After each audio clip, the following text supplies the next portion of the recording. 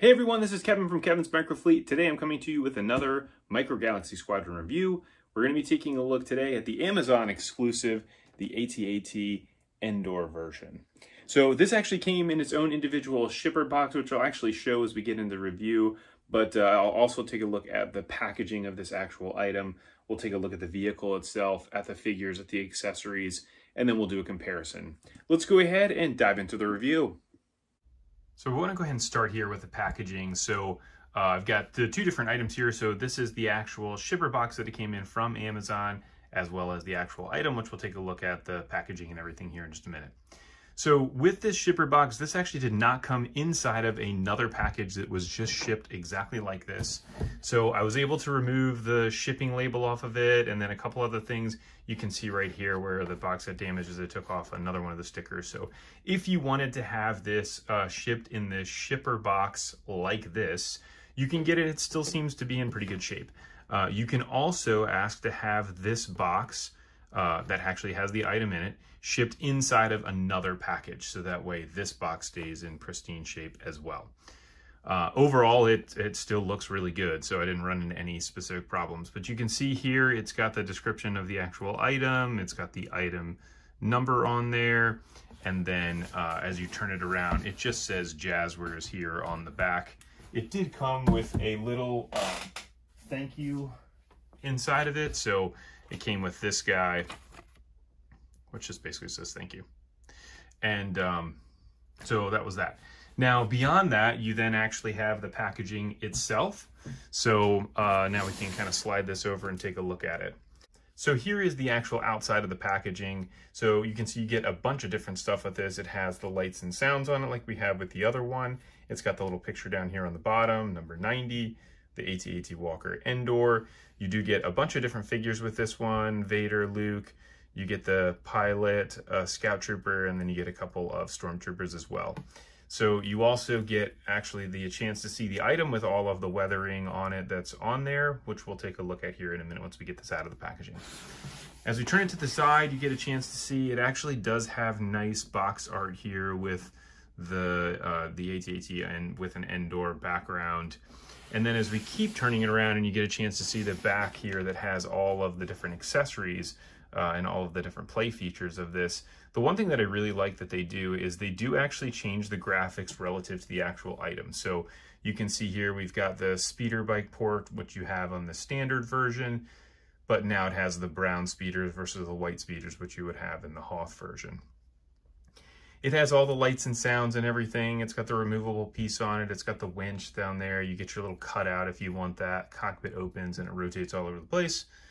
Then we can turn this around to see this side. It just shows a little bit more of what's going to happen when you open it.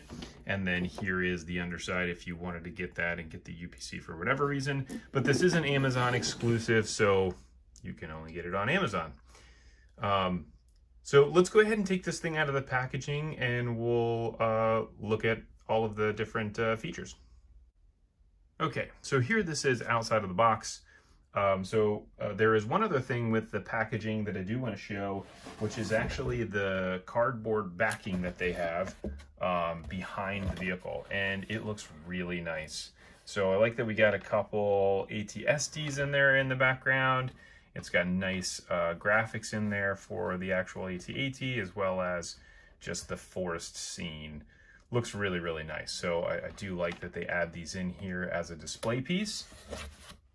The other thing that comes inside the box is actually the instructions. So we can see here if we open this thing up, shows where to put the batteries in. So it takes 3 AAA batteries, you put them in underneath. Really clever way to do that where it's screwed in actually underneath the actual hull of the body. You get all of the accessories that it shows here. And then as we open this thing up, it then talks about all of the different features that you have with it, and then putting all the figures in it and all of that stuff. So that is that. Okay, so now let's go ahead and start with the accessories. So this one, this Endor version, does come with this like grappling hook, which you get with the other AT-AT, which is kind of odd that they have this with this specific version, but you know, it is what it is. So that is that. And then you also get your speeder bike with the stand. So this is just your common Scout Class stand. You've got the one peg here on the front as well as the one on the side to be able to zoom this speeder bike around. And then obviously with the speeder bike as well, so this is the brown version. So there are two other versions of this. There is a battle damage version, which has like a little mark on here like it was shot. And then there's the Scout Class from Series 1, which is a very light brown, kind of like a beige-ish color. So then if we go ahead and get into the figures, we'll start first with your Stormtroopers. So you get 4 Stormtroopers with this one. You get 2 of them that are actually holding blasters and 2 of them that are not. They have done a better job with these. The progression of these Stormtroopers has improved from series to series in terms of the amount of paint application that they have. These guys do look just a little sad, unfortunately, with just the way that their eyes are on there. But I'll show you just a comparison here. So here was Series 1 Stormtroopers with the troop transport. So you can see it just looks like they have sunglasses on, really no paint application. And then in Series 3, we get the Stormtrooper with the E-Web cannon. So you can see there he's got just a little bit more paint on his face. He's got the lenses, and then he's got also this part there on his mask. And then now on the most recent version, now we're getting, again, even more detail in the paint application. They're doing just a little bit more on the top of that band on the top of his helmet. And yeah, kind of getting the same there on the back of the legs. And again, here's a comparison of it to the Series 1.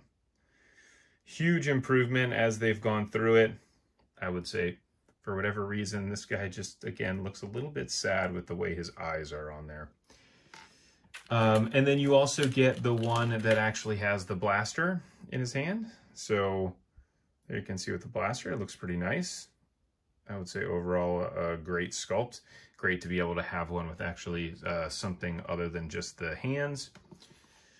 And then if we go ahead and we move on to the other figures, you get first your Scout Trooper. So your Scout Trooper here, this is just your standard Scout Trooper. So this is very similar to the Series 4 version of the Scout Trooper. You can see some pretty decent paint detail on there, as well as on the mask, on the pants. They do a fantastic job here with the sculpting on it. The paint really does bring out a lot of the great details. Then you get your ATAT driver. So here is what he looks like. Again, same kind of thing. It's pretty amazing actually that they're starting to get this Imperial cog there on the helmet. So they're doing that with what's called tampo printing, where they actually take like a little rubber piece and just smush it right on there. So great job there with the sculpt, as well as the different paint application for his rest of his uniform. And then we get to our Jedi Luke. So here is Jedi Luke. Pretty good here in terms of the sculpt. There's not really a whole lot to him. He's got a lightsaber on his waist. He's got the glove on his hand. And so I did want to compare this to the Jedi Luke from Chase from the Series 1. And you can see about the same in terms of sculpt. There's not a whole lot different there. Maybe just a little bit of a change in terms of the color of his hair and the paint application on him. Here is our Vader comparison. So you've got the Vader here with this Endor version versus Darth Vader from Series 1. And they did a really nice job here with the paint application on the newer version of the Vader. So you can actually see the paint application there on the top of his uniform here. He's got the gray on there, which looks really nice. And also painted some of these little panels here on the front of his uniform versus the Series 1 version, which just has basically his belt painted and that's it. So again, I would say from a figure perspective, the figures have continued to improve. as they've gone through the series. It's been very cool to see that happen. And so let's go ahead and just dive right into the actual vehicle itself. So starting with the outside here, they did a really nice job with the weathering. So I like that they used this specific color wash on it. It does look more, you know, kind of like dirty, that it would be in a forest type of environment. You actually do get some rust streaks on here. You get little blaster marks on it. And then you do get a lot of the green and the brown here, like it's tromping around through the forest in the mud. The green paint is pretty stark compared to the brown. The brown does look like, almost like it's airbrushed onto it, because you can see the fading of it, which looks a little bit more, I guess, realistic compared to the green. The green does look like it's just kind of splashed on there. But overall, I still think the vehicle looks really nice. The other thing that we look at here from the front is you can see actually the burn marks here on the front blasters, which is really nice. These blasters here on the side don't move, they're stationary. These guys are also stationary as well. And if we turn this around this way, you can see you get even more blaster marks here on the side, and even more of that rust streaking, which is really cool. I like that they added that in here as an added deco benefit. Keep turning this thing around to the back, and that is what the back looks like. So now if we go ahead and take a look at this from a feature perspective, here on the front, we can open the cockpit. So this is one where you can see the cockpit really doesn't have any weathering on the inside of it. It's really all on the outside. So you get your 2 seats there for the pilots. You also get the one little hook here, which is really for general viewers, which we get in the other version, the Hoth version of it. So that clicks closed, and then we can move this thing around quite a bit. So you can hear there's some ratcheting in there as I do it, as it keeps going up and down. The one thing that is nice about this, already I can tell as I've started to move this thing around, the Hoth version has kind of this kick to the side with the head, where it just wants to kick over this way like it was in the box. This one does not have that. This one seems to be sitting in here pretty nice. But you can move it up and down all around. Great versatility with that. As we take a look at the legs have tons of articulation to it. So you can go all the way out like this. You can come back this way until it hits this little bar, and then that stops that. But you get articulation at both joints. It's got a ratcheting system. You can hear that ratcheting as I'm doing it. You do get the ratcheting here as well in this part of the foot, and that's basically it. But all of the legs will do the same thing, so you can put this thing in lots of different poses as you're setting up your scenes if you want to do that. And then we have the internal component here, which this piece will remove. So you can see there's like a little notch here and a notch there, as well as on the back of this plate right there to be able to hook this thing in place. And you can see again, once I remove this, the inside looks perfectly clean. So there really isn't any weathering on the interior versus what we're seeing on the outside. So this does have this little winch in here as well to be able to lower the speeder bike down. So you get this little guy here, which you can just turn this and that will pull the winch up. So mine, as I opened it, was already unwound. So you can wind that up. Takes a minute, come on now. And this is really designed to have the speeder bike on it, which is a pretty cool feature. I do like that they added in this extra little piece that is not super necessary to have in here, but it is pretty fun. Oh, that's about as far as that one's gonna go for right now. So then you also get seating here for 10 different microfigure accessories. You can kind of stack them all up in there. I'll show you what that looks like in the Endor version as well. And then you get these little peg holes here to be able to put the speeder bikes in like we saw on the back of the packaging.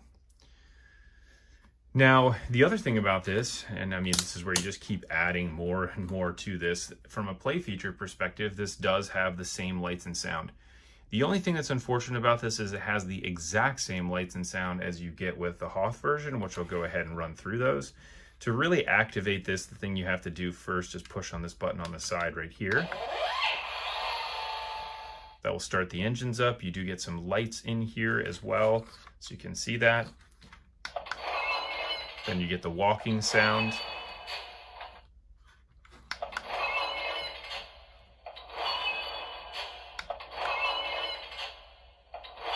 Which is a really cool feature. I do love that sound. And then if you push this button right here on the top, you get some of the other lights and sounds. Target maximum firepower. And so that's where you get your general veers. You do get the lights here on the front that light up as well. And it cycles through. Target maximum firepower. Prepare to target the main generator. All troops will debark for ground assault. And those are the different sounds that you get. There is a really cool power down sound effect, which will happen here in just a minute as I let this thing sit here. And again, I would say, you know, from an electronics perspective, I'm not going to use this a whole lot with the electronics, so I'm not that worried about it. If this was something that you were concerned about in terms of playing with it, then yes, this is going to sound exactly like the Hoth version. It won't sound like an Endor version. The sound effects are still going to be the exact same. And so here is what this looks like, again, compared. There is your power down sound. Let me go ahead and throw this guy in here.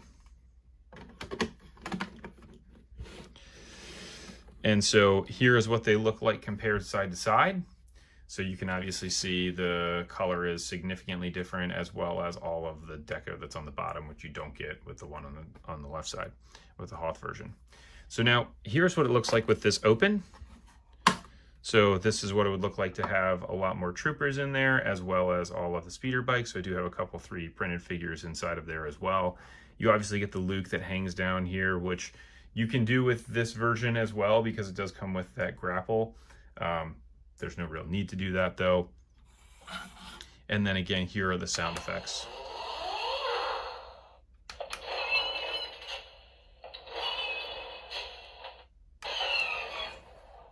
Target maximum firepower. Prepare to target the main generator. All troops will debark for ground assault. And there you go. So those are all of the sound effects. So now let's go ahead and do some measurements here. And this thing, again, it's really big. So if we're measuring this thing from front to back, I'll kind of have to finagle this one. This is probably about 1 foot. Yeah, I would say so. Maybe 11 inches there from front to back. And then same thing here on the height. It's going to be about... There you go, powering down. It's about 11 inches tall as well. And then side to side is about, call it 3 inches. Now, obviously, the other thing that I wanted to compare this to is the Action Fleet version, which you can see it's kind of like a father and a child there, or a parent and a child. And so this Action Fleet version is very small. This is not even 5 inches tall, maybe 5 inches tall. And then front to back is, from the beginning of the laser cannons to the back, is about 5 inches, 5.5 inches. This one does come with a couple different figures. It comes with a pilot, an AT-AT pilot, which you can see there. And we'll do that one really quickly, compare him to this guy. So you can see, I would still say that Micro Galaxy Squadron 1 wins here in terms of the quality of the figure. And then you also do get a Snowtrooper in this as well. It's got a little thing that opens in here, and Snowtrooper he's stuck back in there. But that is your Action Fleet version. And so that sums up the comparison here, as well as the review for the AT-AT Endor version.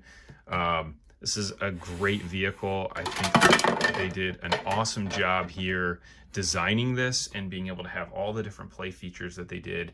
You can get this, again, exclusively on Amazon. There is a link in the description below if you're interested in purchasing this, an Amazon affiliate link. If you do purchase off of that, There are commissions that are earned on qualifying purchases, so I do appreciate the support of the channel. And if you liked it, please go ahead and like and subscribe to the video. Check out the link below for the Facebook group that I run with some friends from all over the world, other huge collectors of Micro Galaxy Squadron and other micro toys. Thanks for tuning in, and I look forward to seeing you on the next review.